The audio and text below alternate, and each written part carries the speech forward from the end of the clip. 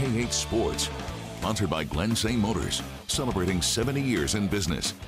Arkansas State football continued fall camp this morning. Another 2-hour session for Butch Jones's Red Wolves on the grass practice fields. Now they've got to wait a few more days until the pads come on. Jalen Rayner threaded one to Adam Jones for a nice pickup. There's more veterans on the 2024 offense, including all Sun Belt selection Jaquez Cross. Now speaking of vets, linebacker Dane Motley entering his 5th season with the Pack. A nice pass deflection during pass scaling.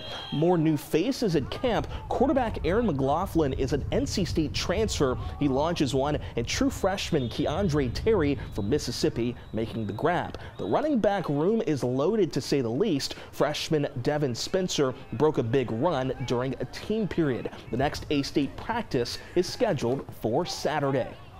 Friday is the A-State Kickoff Party. It's a preseason banquet, helmets and heels, and so much more starting at 4 p.m. at Embassy Suites. All proceeds go towards the Impact Club, the Red Wolves Name, Image, and Likeness Collective. The Kickoff Party is already sold out. Head coach Butch Jones had this message to send to the A-State fan base.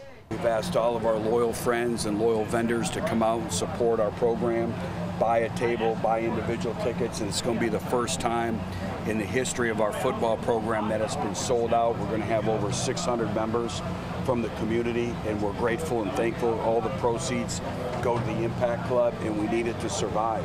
We need it just to give ourselves an opportunity. So for everyone that has purchased a table, and we're really looking forward to Friday.